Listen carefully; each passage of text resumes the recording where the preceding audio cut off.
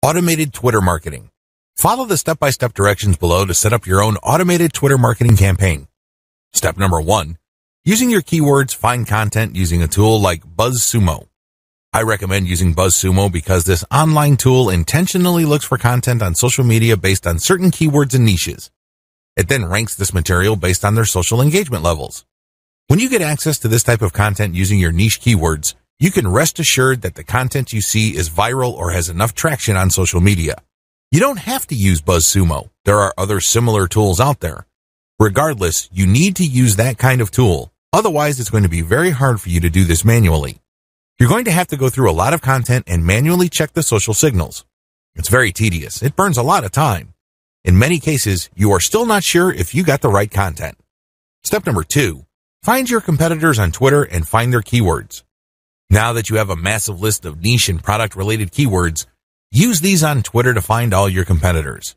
Get as many of them as possible. Next, look at the hashtags that they normally use with their posts and copy and paste them into a file. Get as many of them as possible. Step number 3. Load Hootsuite with BuzzSumo retrieved high engagement content.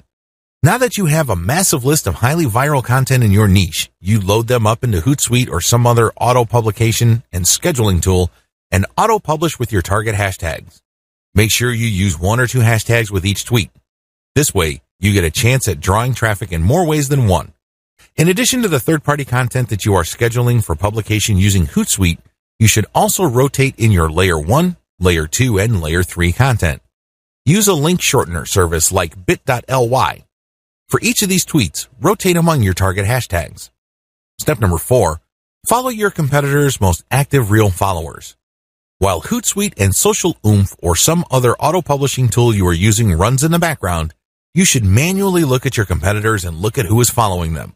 Go to those accounts and pay attention to the activities of those followers. If it's obvious to you that these followers are active and truly interested in your niche, follow them. The strategy here is pretty simple. On Twitter, a certain percentage of people will automatically follow you back when you follow them. Not everybody does this, but around 20 to 30% of people will do this.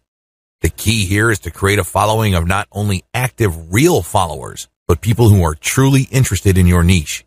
If you do this right, you build a tremendous amount of credibility with the high-quality, curated content that you're sharing, and this can draw eyeballs to your Layer 1, Layer 2, Layer 3 content, and this can lead to traffic to those pages. How to select a niche product to promote the smart way.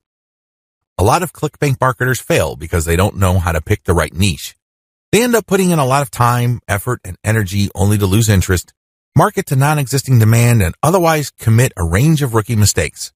If you don't want that to happen to you, follow the steps below to the letter. Step 1. List out your personal interests. Right off the top of your head, write down your personal interests. These should be topics that you love talking about and are so interested in that you would talk about them even if you're not getting paid. Come up with a long list. As long as you're truly interested in these topics, write them down. Step number 2, filter by demand, search volume. Go to Google AdWords and create an account if you don't already have one. Once you're logged in, click Tools and use Google's Keyword Planner tool. Enter in keywords that are related to the personal interests that you have listed in Step 1. You should be able to find lots of related keywords to these interests and download these because they will have search volumes next to the keywords. At this point, you're going to delete from your list niches or personal interests that have too little search volume or are too much. You want something in the middle. Step number 3, filter by competition. Now that you have a shorter list of niches to filter, the next step is to enter their keywords into Google's main search box. When you enter a search phrase into Google, you will get results, but at the top left corner, Google will inform you how many pages target that search phrase. Take note of this number and write them down next to each niche keyword. Once you have entered all your relevant niche keywords into Google, eliminate from your list niches that are too competitive. These are niches that have too many pages targeting them. I'll leave this up to you. It all boils down to your comfort level. Some people are comfortable with a tremendous amount of competition. Other people would like something more manageable. I'll leave this up to you so you call the threshold level. Maybe you can deal with 1 million pages. Perhaps you are more ready at ease with 300,000 or less pages. Whatever the case may be, apply it uniformly across all the niches you have left on your list. Step number 4, enter your keywords into ClickBank Marketplace and pick by relevance. Now that you have a fairly short list of niches, pick the top 3 niches that you're most interested in. Enter their keywords in the ClickBank's marketplace and select products based on relevance. Usually, you should be able to find a product, but sometimes your niche may not show up. There might not be a product that's directly related to your niche. There might be something that's closely or somewhat related. Whatever the case may be, pick out as many products from the ClickBank marketplace that are related to your niche. Step number 5, promote all products at first. In the beginning, you should promote all the products you are able to retrieve using the niche selection process above. Your strategy is pretty straightforward at this point. Promote all the products at your site first and pick the top 3 winners. These are the products that convert the most. Focused on conversions. Don't focus on how much traffic they get. Traffic is worthless unless it converts. Always remember that. Pick the top 3 winners in terms of conversions and stick to those. Note, gravity is not really all that helpful because of different circumstances. I've already mentioned earlier on in this training why you shouldn't just select products based on gravity. Instead, get as many products that are directly related to your niche as possible and promote all those products. You're going to then filter them based on how successful they are. Automated Facebook marketing. Follow the steps below to set up an automated marketing system using the Facebook platform. Step number 1. Using your keywords, find high engagement content using BuzzSumo or some other tools. Watch video 9 again and follow the instructions all the way up to step 3. Skip the hashtag part. All steps are exactly the same. Step number 2. Use your keywords to find Facebook pages and groups in your niche. Once you've loaded your Facebook page with curated content, the next step is for you to find Facebook pages and groups that are interested in your niche. Step number 3. Engage with other niche-related Facebook pages and groups. Go to those Facebook pages and groups and like stuff, comment, and share your reactions. You're not dropping any links at this point. You just want to be seen as an active member of the community. After about a couple of weeks actively engaging with people and getting them to like your comments, you should then start to drop links to your Facebook page posts. These posts feature third-party content that has been curated. Step number 4. Drop your site's links from time to time and keep the engagement posts going. It's important to make sure that you do not abandon the Facebook pages and groups that you are tracking. These are all directly related to your niche. You have to keep up your engagement with them and still be an active part of the community. But from time to time, share links from your page. The strategy here is to get people to notice this content. If they like the content, they can click through to your page. If they notice that they like the content on your page, they can then like your page. Your end goal is to grow the amount of likes your page gets.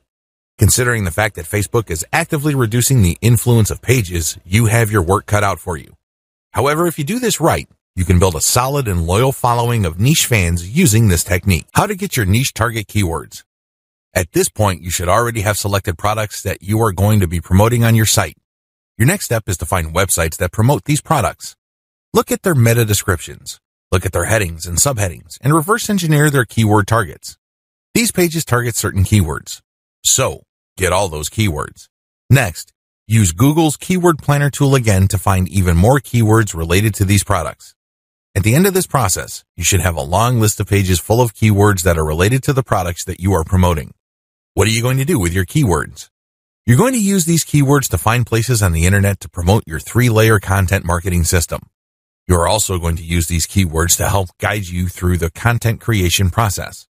You're going to incorporate some of these keywords into the content that you produce. Also, you're going to be using these keywords to find Quora questions that you're going to answer.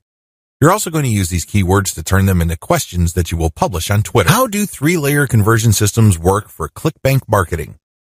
Let's get one thing clear. People looking to buy the ClickBank products you are promoting don't care about you, okay? Let's get that idea out of your head. They don't care about your brand. They don't care about your intentions or motivations. All they care about are their problems. They have problems that they are trying to solve. These are problems that the products you promote must solve. Always keep that in mind. Don't think that just because you're promoting content and you are spreading awareness regarding certain niche products to certain audiences that they are somehow obligated to you. They're not. Get that idea out of your head. Instead, these people are always asking, what's in it for me? If you operate from this level, then you would give them solutions that solve their problems. Most importantly, you would position whatever ClickBank product you are selling in these terms. This enables you to connect with them more efficiently and sell more products. That's how the game works. You have to understand that they are not trying to do you any favors. They're definitely not looking to hand you cash. That's not their top priority. Their top priority is to solve their problems. Give them that solution. And this is exactly how the 3-layer content conversion system works. Layer number 1. Produce content that discusses your target audience's problem. The product that you are selling solves a problem that your target audience members have. Create content that discusses their problem. When people see such content, they not only see that you are talking about their problems, but you are also offering solutions. When they see this, you establish authority and credibility. You are talking their language. You are speaking to issues that are important to them.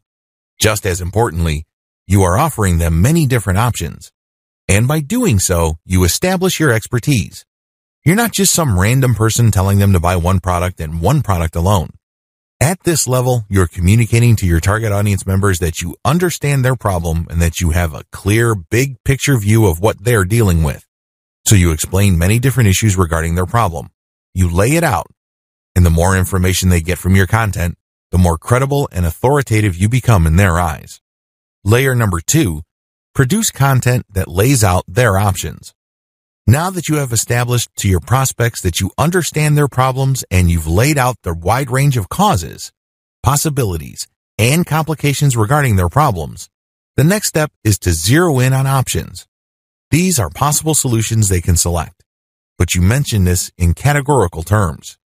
For example, if somebody is trying to get a job, you can first spell out that the reason that they're struggling to get a job is because their resume does not clearly communicate their skills. You can also lay out other possibilities, such as they may be applying to the wrong jobs. There might be a mismatch between the availability of jobs in their city and their qualifications. In the second layer of content that you produce, you're going to lay out their options in categorical terms.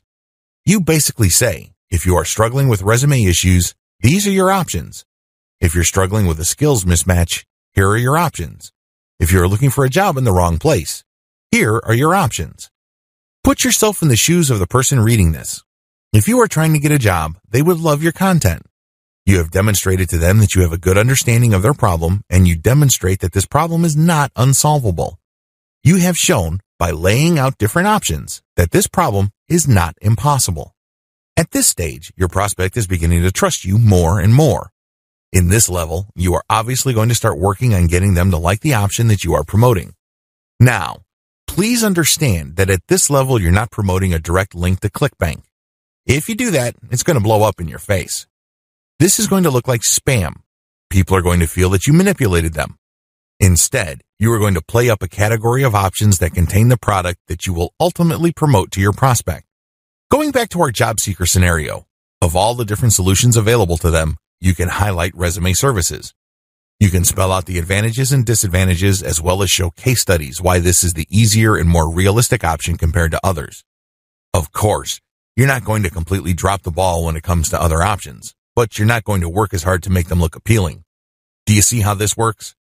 At this level, you are practicing your salesmanship, but you're going to have to do it in a subtle way. You cannot be obvious. While you're not blatantly promoting a specific product, you are directing the mind and the attention of your prospect to a specific set of options. Layer number 3. Produce content that sells the specific product you are pushing through comparisons.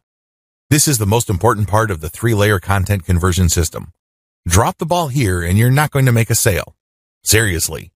It doesn't matter how awesome layers 1 and 2 are. If you screw this part up, you're not going to make money. Why? This is where the rubber meets the road. Seriously, this is where you drop your ClickBank product affiliate link. At this stage, you are directly selling a ClickBank product.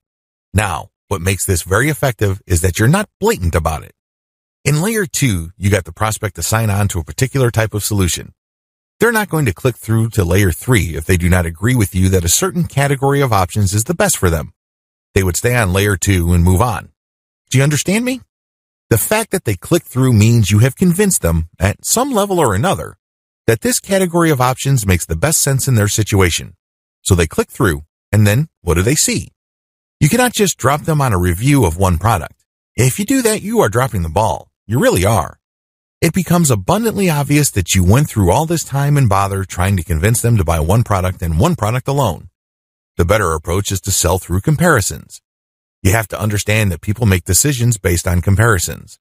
They don't just look at one product and think to themselves, that product is right for me. People don't think that way. Instead, they look at different options and then they make their decision. Because when they look at an option, they ask themselves, this option is better compared to what? That's how they determine value. If you put a $1,000 computer in front of somebody's face and you tell them that this is a great value, they probably would not be able to make a decision. Now, if you put 5 computers in front of them at different price points with different features, they would feel that they're in a position to make a better decision. They are able to compare the different features. They're not just focused on the price. They're not just focused on one specific feature. They feel that they can see the overall picture regarding the total range of value each product brings to the table. That's how the human mind works. Decisions are comparative by nature. We're always asking ourselves, compared to what? So give them that comparison. This is how you sell. So when people click through to layer 3, there should be at least 3 products there from ClickBank. You break them down based on features, and then you make notations regarding how likely this specific option is going to help them solve their problem. Then you do the same for the other products. At that point, your recommended product may stand apart from the rest. Honestly, it doesn't matter because all of the products that you put in front of them are affiliate products.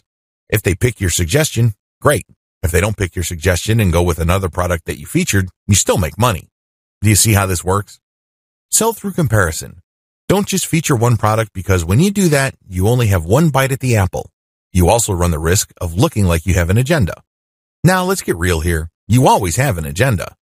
You're not putting up this website because you have nothing else better to do. However, you have to do this in a way that overcomes their suspicion and skepticism. Appear to give more value by showing a product comparison page. Why use this 3-layer approach? Make no mistake, if you were just going to promote a naked ClickBank product affiliate link by buying traffic, it's going to be expensive. If you're going to promote using free traffic methods, it's going to take too much time. The reason for both outcomes is the same. You haven't qualified the traffic. Take the case of Facebook ads. I've seen people promote ClickBank products directly on Facebook ads. You can tell from the low engagement and other indicators that they're not doing well.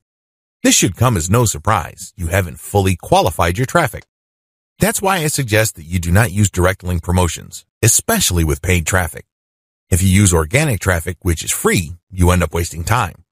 Sure, you're not blowing cash, but you're actually wasting something far more precious, your time. Use the 3-layer approach instead. Another reason why the 3-layer approach works is because it fits with how people make decisions. Let me ask you, when was the last time you bought something from a complete and total stranger? I would venture to guess that it has been a long time, if at all. You're not unique in this. Most people do not buy from total strangers. We buy from people we trust. How is trust created? Well, first of all, we must like the options the salesperson presents us with. For us to like these options, we must feel that we know enough about what's out there. This is precisely how the 3-layer content marketing approach I've described works. You start with content that gives the reader knowledge. Now, they're not looking to become experts in the product category you are promoting. Instead, they just want to know if you understand where they're coming from. They just want to know if you are credible and authoritative enough to have a grasp of the problem they are struggling with. This content establishes your authority. If they click through to layer 2, you are then in a position to get them to like one category of options compared to the many other categories out there. By the time they click on to layer 3 and they see the comparison, you pretty much have established a decent level of trust. Do you see how this works? Finally, the 3-layer approach gives you a more versatile promotion strategy. There are many different places on the internet that you can get free traffic from. Since you have essentially 3 different kinds of content, you can mix and match traffic platforms with the content you have so you can drive more traffic from those platforms. For example, if you're going to be promoting primarily on forums and message boards, it's probably a good idea to promote using level 1 content. You look for existing discussions regarding the issues that you deal with your level 1 content. You then answer whatever questions people posted, and then you quote certain blocks of text from your content page, and then you link to your page as a source. Similarly, people might be talking about the category of solutions you talk about with your level 2 or layer 2 content.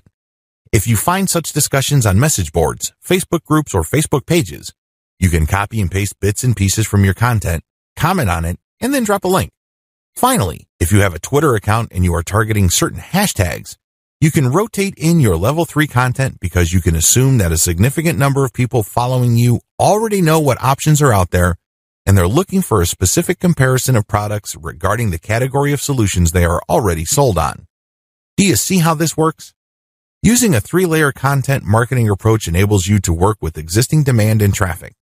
You're not reinventing your content each and every time you come across a potential traffic